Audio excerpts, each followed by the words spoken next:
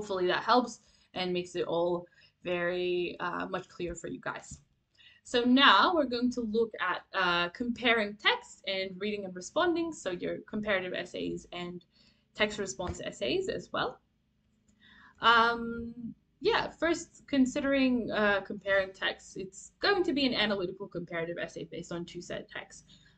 They would have done this last year's here as well. Hopefully it's not too difficult, just a bit of a revision. And it's very similar to text response, which you've already done this year. Um, the requirement proposed by Vika, so it's not just you doing this, both texts have to have different forms, such as a novel and a movie, commonly a novel and a play. Um, I studied the 7 stages of grieving and the longest memory when I was in school. That was a novel and a play. So the priority is to compare. It's all similarities and differences. Similarly to what you did now, there's a structure you can follow that looks pretty much exactly like this. We'll have a look where you discuss one text for a while, you bring in a comparative link, you discuss the other text for a while, you might mention some more comparisons and more comparative links, and you should, and then you contrast views and values at the end in your linking sentence. That's probably already a really easy explanation. But what's the benefit of having different forms is that a lot of differences are going to arise from that just naturally. So just think about structural features and the limits that come from following a certain structure. Of course, there's going to be lots of differences between the texts that you can use. So, but the marks come from subtle similarities and differences, not obvious little things that are different. That's what we're aiming for. And of course, lots of comparison. So how do we prepare for this? How do we get to a good stage with this task and make this all easy for ourselves? First, you need to be able to understand the text in isolation by themselves. Read the books and or other texts and have a good understanding of them, be able to interpret them, and have strong ideas with regards to them. So great knowledge of characters, themes, views and values, structural devices. You want to use your notes, annotate on your book, accumulate quotes, do mini analyses activities, group everything by themes in your book. Um, Same as for text response, exactly the same.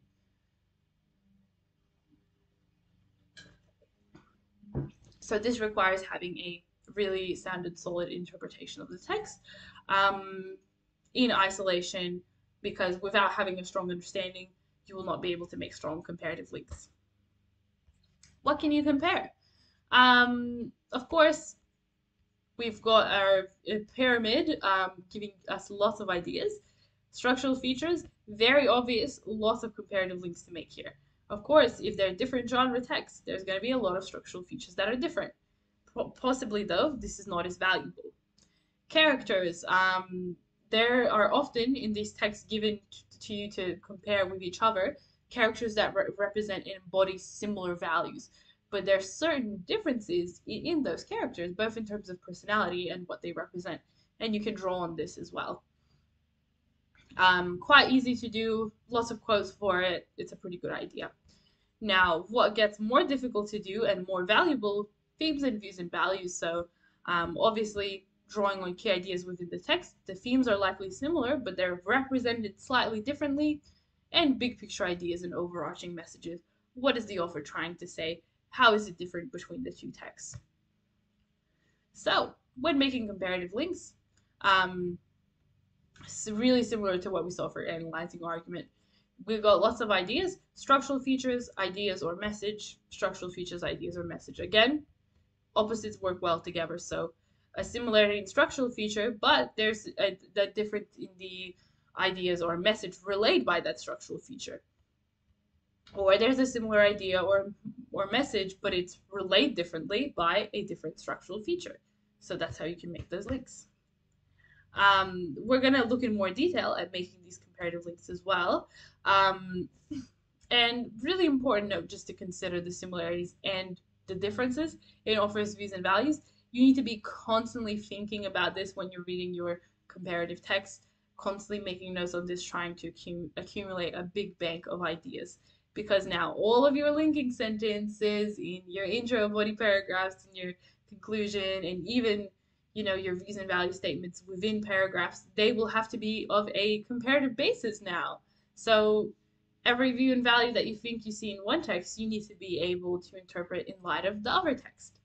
And we cannot juxtapose or put side by side entirely unrelated views. This is a really, of course, far-fetched, but for example, if text A suggests that women deserve to be treated equally, whilst text B explores the consequences of tyrannical government, they have to be closely related. So my text B idea would still have to be about the women deserving to be treated equally. Maybe text B says that there are certain circumstances in which this does not apply, for example. That would be a subtle difference that is drawn from the same idea. Um, yeah, so question, literally ask yourself, what is a common thing between these texts and how does the exploration of this idea intersect? So it's the same, it meets together, or it differs. For example, the theme of power could be common between your texts. You might ask, how do the authors present those with power, those without it, in a good way or in a bad way? How is the power achieved and maintained? And what are the ultimate messages regarding power as a consequence of these other, two questions that we've asked and their answers? So you can view everything like a Venn diagram. Everything is related. One theme in each text. A lot of it's going to be similar in the other text. What is different? What is on the outskirts? What's the overlap? Because we need the similarities as well. And what's the difference? So when you start studying comparative text responses, it's really good to, if you haven't been already doing it this year, start taking notes and taking it a bit more seriously because the task can be hard. It can be hard for students to score highly some of the time on comparatives. It's quite substantially longer usually in terms of essay length a lot of the time.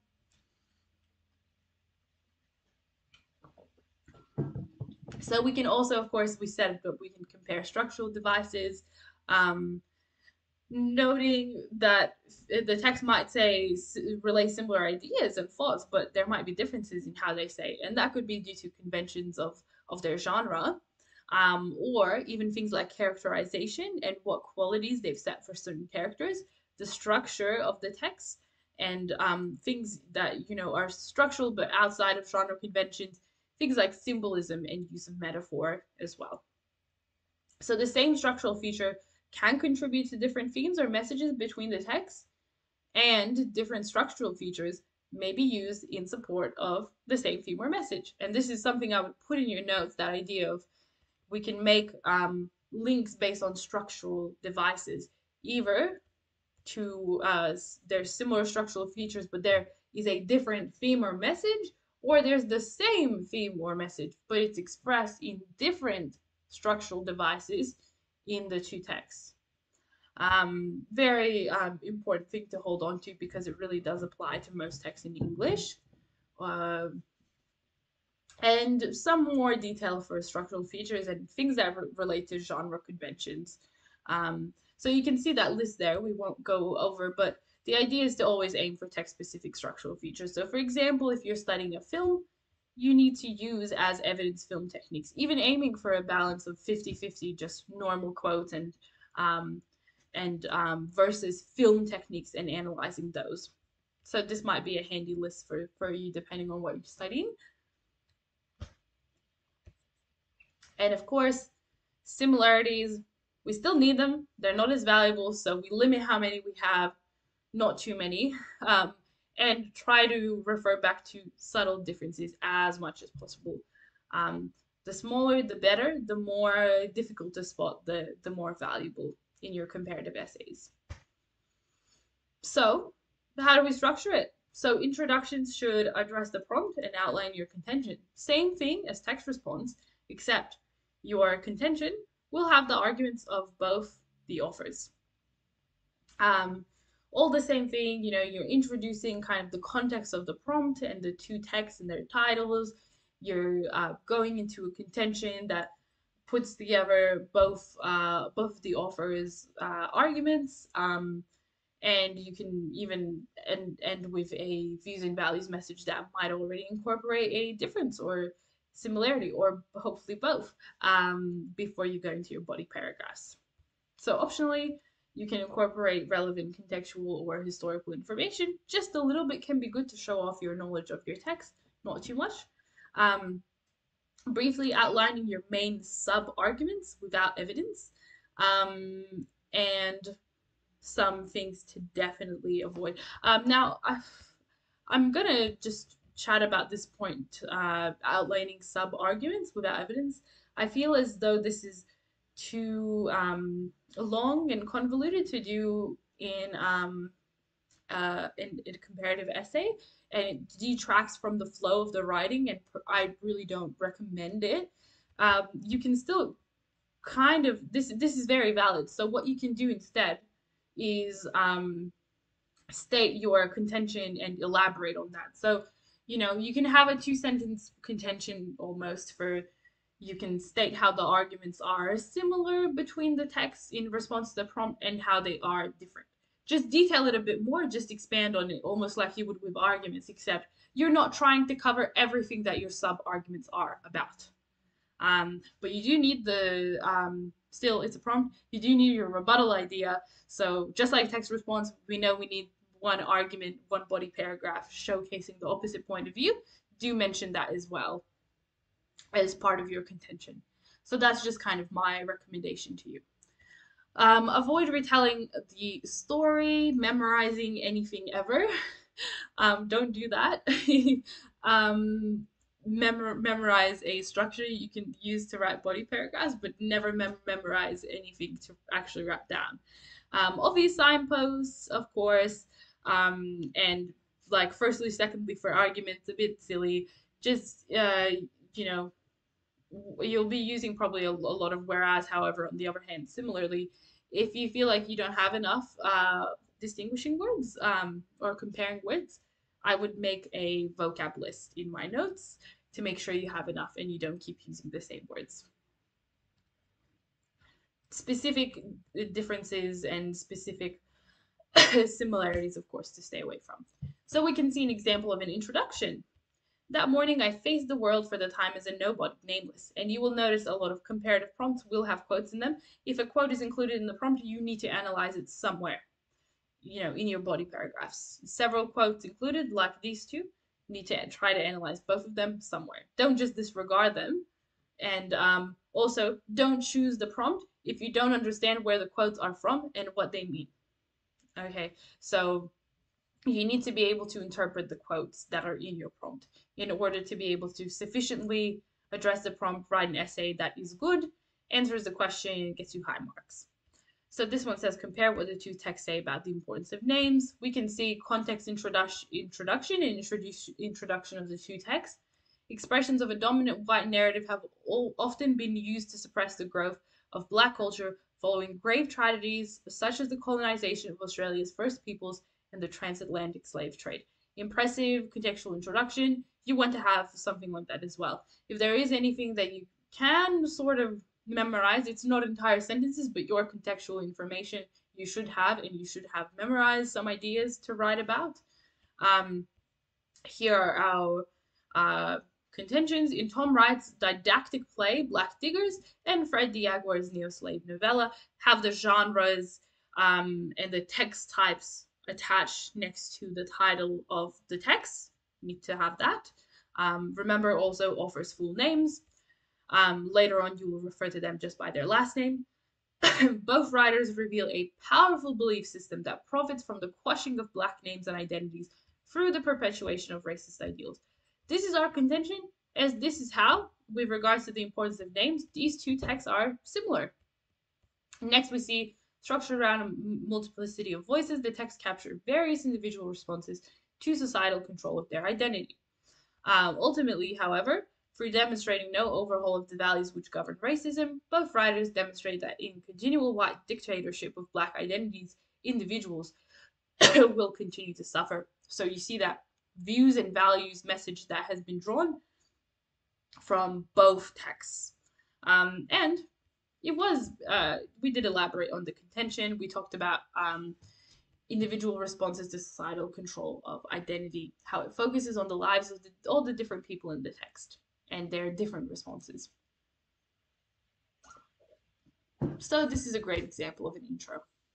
We see that that was the context sentence, argument one, listing other arguments, but that was third one was linked in with views and values as well.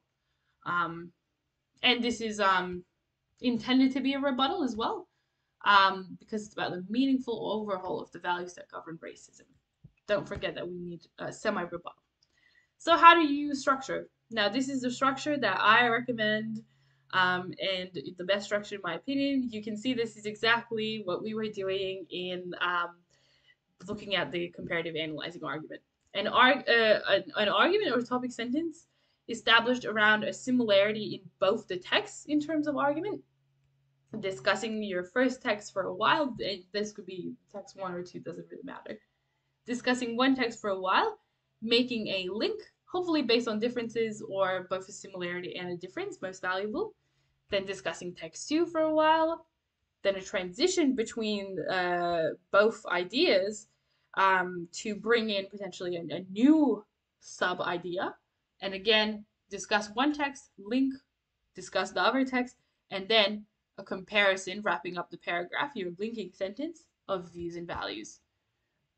So this, what I've just shown you, I like that photograph better, so I put that on, is the switch method. And there is also something called the rainbow method, which we will have a chat about in a bit. You can see it just switches between text A, text B, text A, text B constantly. So we see the switch method being here. It's a bit, we won't look at it in too long because it's very long, but have a look on your own slides as well attached to the lesson. But just a discussion. So see how the argument is based around a similarity in the argument. Both Wright and Diagor explore how deeply cemented social values of racial superiority facilitates and encourages the willful ignorance of the inhumanity of racism. So, a topic sentence based on a similar argument in both texts in relation to the prompt. Then we discuss one text. In this case, the longest memory was discussed, 1-2 pieces of evidence and analyze them. Bring in a comparative link, where Diagor deliberates the personal financial motivations and social pressures to demean slaves. Wright instead lends his focus to the institution of justice and its role in legally sanctifying the denial of full citizenship privileges. So subtle nuance. What are the subtle ways in terms of how these slaves were being mistreated? We can see that beautiful sentence structure that you can also take example of. Other text was discussed for a while. Again, lengths can vary which text you want to discuss more. It's not a big deal. And then wrapping up a comparative style sentence, linking sentence in terms of views and values based on what you've discussed, comparing views and values messages. As such, Wright and Diagor both resolve that it's a combination of institutionalized racism and society's willingness to represent it that results in the indignity of the oppressed races. In this case, it was done based on a similarity. So you'll still unavoidably have similarities every once in a while, but just differences are more valuable. So this switch method is very nice and easy to use and switch between from, and does not make the comparative aspect of the task so tiresome and difficult to do. It also helps you to save on how much you have to write. You don't have to constantly use comparative words, and it really makes it easier to use. You can make it still feel a lot more like a text response task to yourself rather than a full-blown comparative task. This is my preferred method. It is easier. Whenever I see rainbow method essays being done, I never really see it done well in a non-messy way. And this ensures that everything is analyzed in depthly for all of your essays, and we know a significant amount of your marks comes from analysis. So I really recommend sticking to the structure. Of course, you've got less frequent comparisons with the switch method, but we see that's not a problem, and the amount of comparison was very significant still. It is a good amount of comparison if you do it properly, if you can make strong comparative links. Something to practice for. Now with the rainbow method, we see that still, You're going to introduce your argument based on a similarity in both texts. It's really the only way. Now, text will not be discussed for a very long time. So you see, one text was discussed for a little bit, already bringing in a comparative link. Similarly, Whitechapel in the other text is so grieved by his memory of throwing my son to the lions that he tries to deny it by also surrendering his identity, choosing to become nameless. So instead of bringing in a transition link directly going on from what was discussed about the other text, we instantly make a comparison.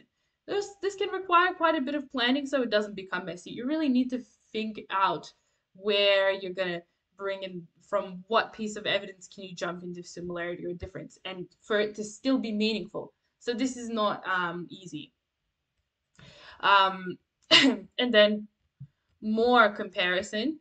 So see how little we discussed the similarity in the longest memory, making it quite unequal so far. It's just one sentence and shallow analysis. So don't particularly recommend the rainbow method. Again, it's comparing more both texts now, so it's making a lot more comparative links with this method, but it's difficult to pull off the structure well. But actually, if for students that are really good at English, it's quite quite easy to potentially just adopt this structure and do it well. Otherwise, either structure that you choose, if you do it well, you will not be disadvantaged or lose any marks. So we see the same thing. Very short analysis of each text. Always when something is analyzed from one text, a similarity or difference is brought in. We see that in pink. In the same way, Whitechapel, where it's memory. Then keeps going with comparative links. You see that this does not analyze the text in depthly. There's lots of discussion around similarity and differences. There's not much evidence and actual analysis of the evidence in the two texts. So it's got limited depth for the individual text. It's hard to plan for, and it can very easily turn messy. However, it does compare a lot. If done well, it can be really impressive. Consider being able to write under time pressures, because for you to pull it off and have enough evidence analysis, you need to write very, very quickly. So yeah, that's just something to consider. Like balancing the comparison with the analysis. Rainbow method takes skill. With the switch method, with just understanding the structure, you can pretty much achieve it right away. But those are the two main comparative structures used in English. So lastly, we'll cover text response for the remainder of our session. So feel free as we go along to pick a prompt from these 2 pages on the slides based on one of the texts that you're studying and go along. We'll go through in detail how do you break down a prompt, how do you plan for it, and end up writing a strong essay. Cannot disregard the importance of planning. Without planning, cannot have a good, strong essay. Planning is crucial. And the more you practice it, the more efficient and effective you'll get. That planning will take you a very short time, even for a really great plan, which is what we want for the exam, where we only have, 1 hour per section. So this is the prompt that we'll have a look at. Wuthering Heights is a novel that revels in chaos and turbulence. So, of course, what do we need to do first? We need to break down this prompt, define all of the keywords for themselves, for ourselves, because they are the ones we will have to address in our body paragraphs. We can't miss any of the keywords in order to be fully answering the prompt. So, revels, chaos, and turbulence. And this shows you the importance of bringing in a dictionary to the exam, because you might view some words as synonymous and not be able to tell the difference between them. But if you treat them as one and analyze them together, you will actually lose marks, because the concept of the task is you do have to analyze them and treat them as separate. So revels, when something revels in something, it celebrates or endorses it. So we're saying that Bronte, the author of the novel, is potentially, according to this prompt, creating this chaotic and turbulent environment because she likes chaos and wants to reinforce it. So revels, chaos, we know is when things are confusing and in disarray, And turbulence means when things are constantly changing or fluctuating. They're not stable, they can't be controlled. So chaos and turbulence, very different. Chaos, things are going wrong. Disorder, turbulence, things are moving along quickly and always changing all the time. Um, then you need to question the prompt, ask questions that will help you to come up with topic sentences based on the ideas you come up to the questions you've raised. Find all the ways to challenge the prompt. And this will also help you to decide on your position. Do you agree or disagree? So, questioning, does it celebrate the chaos? Are there times where the disturbance is commiserated? Is it a bad thing sometimes? Um, are there moments where the novel is not chaotic or turbulent and something else is pervading the text, for example? And of course, many more. Ask questions of your prompt. However, make sure that you are asking questions about each keyword. You cannot just disregard one. So when we choose a position, you're year 12, so you hopefully know this. We cannot be neutral and we cannot completely disagree. We cannot completely agree. We need to be where these smiley faces are because we need one paragraph of the opposite point of view. So if I chose I more disagree, right, then I might have two body paragraphs on disagreeing arguments with the prompt and one on agreeing. One paragraph is crucial of opposite point of view. That's why we can't choose neutral. Okay, so we don't have an opinion if we choose neutral. We would cover each argument equally, and we never answered the prompt. We didn't have a strong interpretation. If we completely disagree or completely agree, there's no room for a rebuttal. That rebuttal showing the opposite point of view, and there is always, in every open-ended English prompt that you get, there are always both points of view. You could argue for either, you could write a complete essay for either. That's why I guess you're required also to have that paragraph to be able to show that you can interpret it from the other way, the other perspective as well.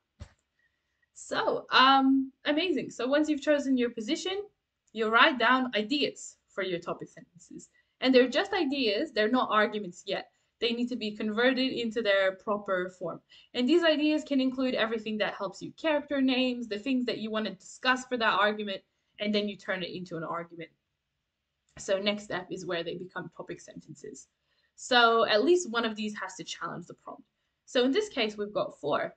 Catherine and Heathcliff's love is chaotic. So this is where we see that reveling in the chaos. Number 2, even harmless and moral characters such as Isabella can be violent and turbulent. So we're saying that there's no black and white. Everything is always turbulent. Everything is dynamic. No one is stable and remains in the same state. Things affect people. When things happen, no one is just good or bad. That's what Bronte is trying to relate. Supernatural elements create turbulence. That's referring to environmental impact on chaos and turbulence. Not everything is within people's control, but that people can control. And chaos goes away at the end of the book because of Kathy and Harrison, new generation come in. So we see that there are prospects for a good, calm sort of future. So now these are just ideas and they are character based. They have character names in them. We cannot have character names in topic sentence. Absolutely forbidden. So we need to convert them into actual arguments that address the prompt and address every word that's in the prompt as well. Making sure we have a rebuttal in there. So never list characters in your topic sentences because they are simply the embodiment of ideas. They are not arguments in themselves. They are your evidence. And never list evidence that you are going to analyze right after. You may only use quotes for a stylistic effect from the text if you would like, but if you're putting quotes into your argument for the intention that in your next sentence you're going to jump right into analyze them, that's not a good idea. So stay away from that. Yep, everything should be based on your ideas.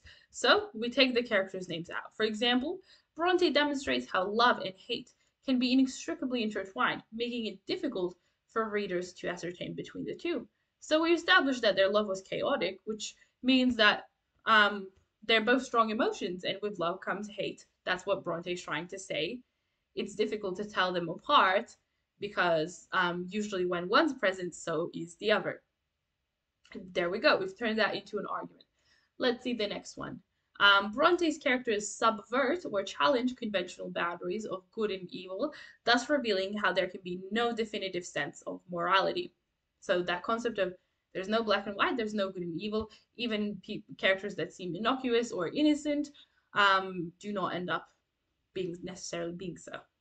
Ghost create turbulence. The fantastic occurrences of the novel demonstrate how the boundaries between real and unreal are blurred, and our counter argument. Nonetheless, Bronte promises her readers with a sense of harmony through the careful blend of characters of her future generation. Kind of discussed before we looked at it, but hopefully it all makes sense. So, of course, what do we do next? We need to have our arguments before we write our contention, and we need our contention to start writing. So, how do all of our points come together? In a clear and concise way. If you're agreeing with the prompt, you just need a short detail about how, yes, this chaos and turbulence exists, and then the second half of your contention needs to include your rebuttal idea. And we know in a typical text response introduction as well, you have to do either have that short, concise contention and elaborate on it, or literally quickly kind of mention all of your arguments, signpost all of your arguments in your intro after your contention. So you still need to have a contention either way. But try to make it clear and concise and make sure it takes into account and completely relates to what you said in your topic sentences, and that it has your counter argument. So here we have thus, Bronte ultimately suggests that despite the chaos and turbulence of the past, order can still be restored to ensure that love prevails. So that second half of the sentence establishes our counter argument. As part of planning as well, we need to note point any quotes and evidence that you're going to use. You can also note point analysis. If you can do this in your head, that's fine. You can skip this part. It can be really difficult. It can be really helpful if you find planning a little bit challenging, or you just want to double check that you have strong enough analytical ideas so that you don't have to change your argument into something else. Because sometimes students find that, oh, I actually don't have enough to write on this, or I don't have enough ideas. So really important to plan. At least note your quotes down in very short quotes, right? And think about them in your head. How would you analyze them? Does that make for a strong body paragraph? So let's see.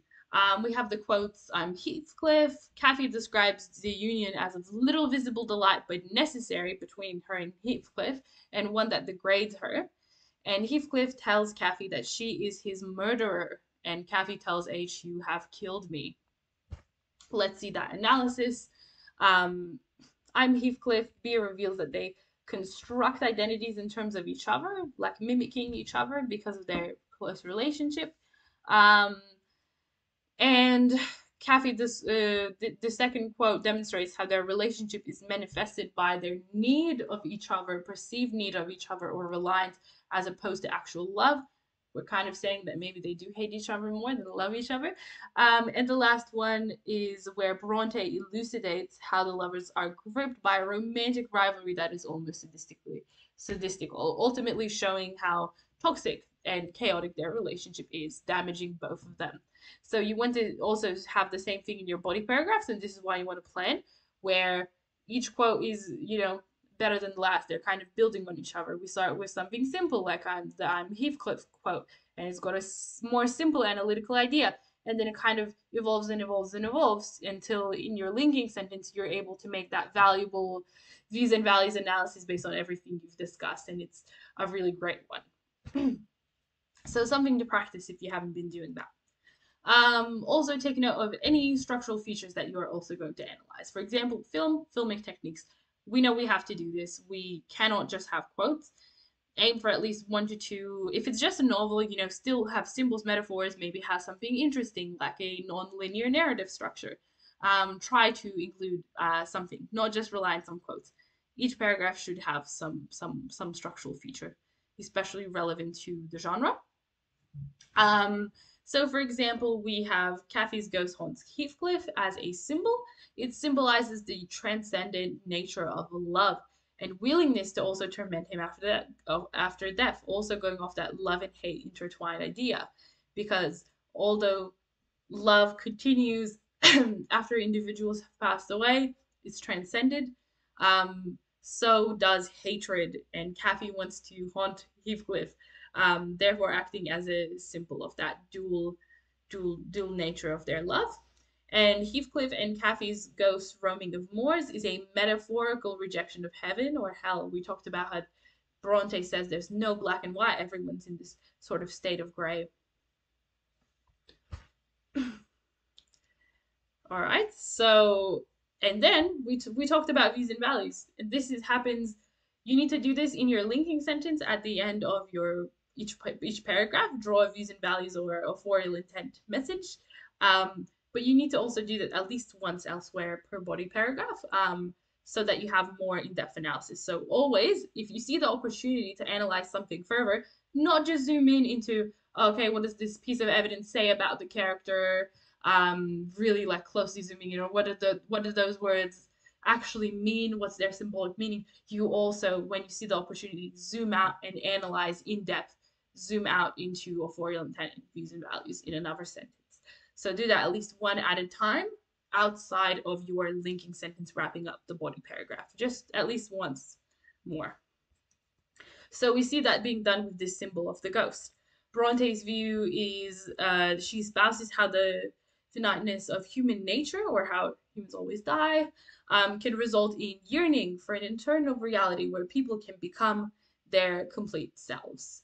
And here we're talking about how this ability that we can become a ghost, that comes out of fear of dying and wanting to live on forever. People cannot move on even after death.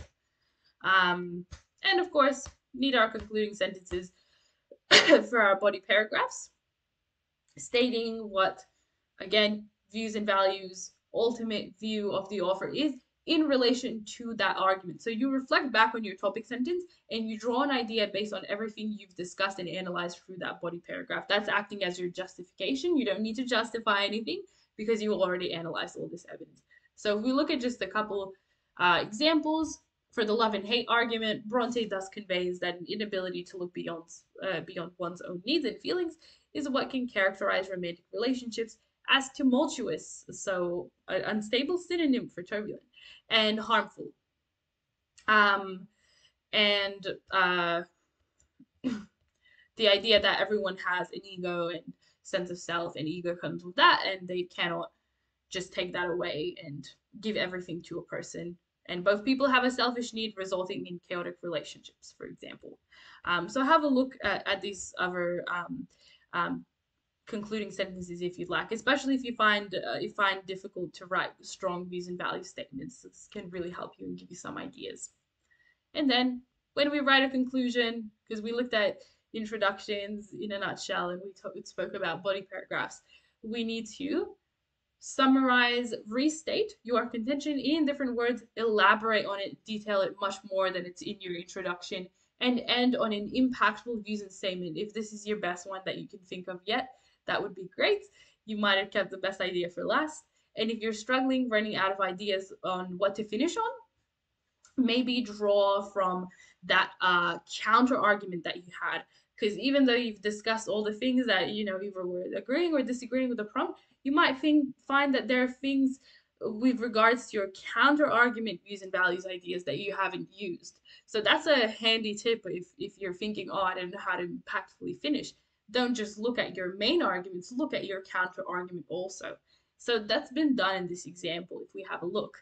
In essence, Bronte provides readers with a world that is plagued by ambiguity or uncertainty. The boundaries between love and hate, good and evil, and the real and unreal are blurred, and the subversion or challenging of such boundaries encompasses the chaos and turbulence of Wuthering Heights. See that beautifully elaborated on contention, going into a lot of details, summarizing the text as a whole almost in response to the prompt. And then that rebuttal argument is included as well, that counter argument. It is only the love of the following generation that possesses a promise of certainty and allows for the novel to reach emotional completion. And the views and values message, drawn from the counter argument, in consequence, Bronte extols feeling and living in moderation and respecting the humanity of others to allow for a harmonious and peaceful life. Beautiful. Hope that helps. Now, hopefully, you've just been asking questions as we kind of going along in the chat.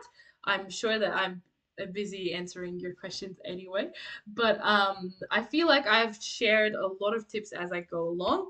Probably the only thing that I would kind of like to address is you need to read or watch your text as long as it takes you until you feel you're confident, you have a solid interpretation. And if that means you need to go online, read some analytical summaries of your text, do some further research to be a bit more efficient rather than just rereading your book novel without any specific aim, I absolutely recommend that. What I used to do in year 12 is sit down with my text, go through, skim through the entire book that I've like already read, highlight all the quotes I found significant, and then group a notebook into different themes and ideas and structural features as well. So different sections for the same text. And those subsections would get their own quotes and structural devices from what I've annotated, and I would write mini analyses as well. So kind of what you would literally do in an essay, a mini analysis of that piece of evidence. That helped me. I did not have to memorize any quotes for the exam. I did not have to uh, basically like study because I studied throughout the year. It's not too late to do that as well. I studied throughout the year and I just read that notebook very, very, very often to prevent having to stress and really work very hard to get to like a good level where you felt really that you were going to do really well. So essentially the main the main suggestion that I have is get on top of it early so it's not as stressful, it's not so time consuming, and you kind of just move past it. Do more work now so that you don't have to do more work later. And all of you guys, I'm sure, will be fine. Don't put too much pressure on yourself. A lot of people are stressed about the English exam. You'll be completely fine. Just do some practice and timed essays every once in a while, maybe once a week for different sections A to C. Only takes an hour of your time, and if you can't be bothered writing essays, you can even try writing little sections like body paragraphs, say timed 15 minutes, mini analytical activities, planning activities to plan for an entire essay and things like that. All of them very beneficial use of your time.